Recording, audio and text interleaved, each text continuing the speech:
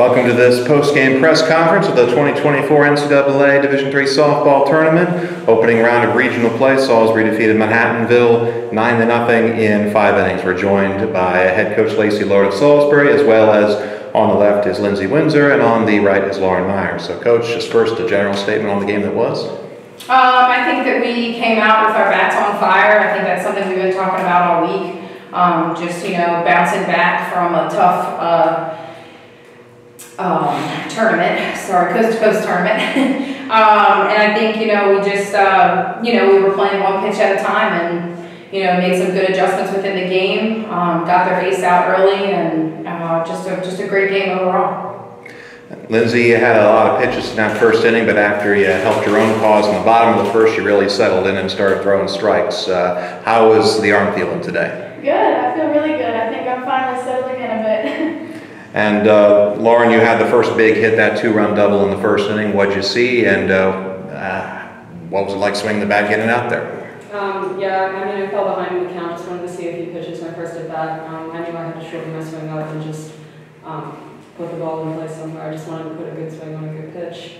That's what I did. Okay, we'll open it up for general questions. First game of the tournament this year, is it any different than just playing a regular season game, or how do you approach it differently? That's open for anyone. I think it's a little different this year for all of us because we all came in together. So it's a big deal and we want to go out together on a high note, so we're playing hard. Yeah, and at the same time, like me and Abby said before the game even started, we're like, this just kind of feels like a regular season game, which is good because we don't want to put too much pressure on ourselves. And at the end of the day, I think that showed in our game. We played very relaxed, which is good.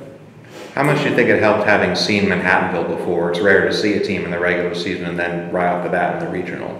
I think it was really helpful. I mean, you're right, you don't see that very often, and so I think, we had some good notes on them for playing in the regular season, as I'm sure that they did for us, so I think that, kind of can put your mind at ease a little bit. And I think, walking into this, yes, it's the postseason, back to your question, so it's there's a little bit more at stake, obviously, right? But at the end of the day, it's still a game, and we're still out here wanting to enjoy it and have fun, so.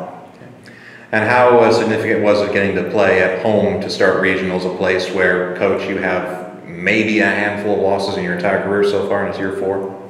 I think it's awesome. I think it's such an advantage. I think we have, obviously, a wonderful facility, and we love to play and defend the Marge.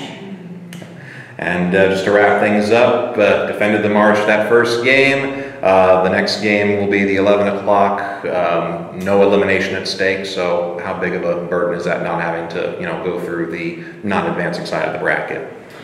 Well, I think it's huge. I think it really can help just with fatigue and those sorts of things, but it's still, you still want to win the game, right? So the pressure is still on, even though it's not an elimination game, but I think it boils down to just continuing on with our mentality of one pitch at a time, one game at a time.